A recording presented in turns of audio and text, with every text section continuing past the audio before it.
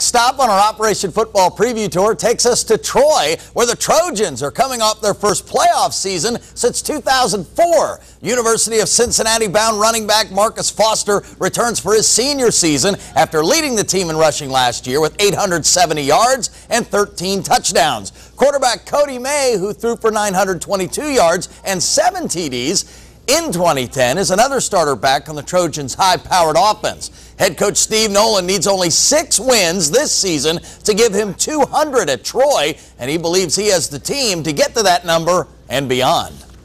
I think that this is the most speed we've had here since probably the Brewer years and back in the 90s. So we're impressed with that and how many there are. So we're going to get a lot of them on the field. You know, when you have that much experience and guys that need to play on Friday night, we're going to try to play as many as we can.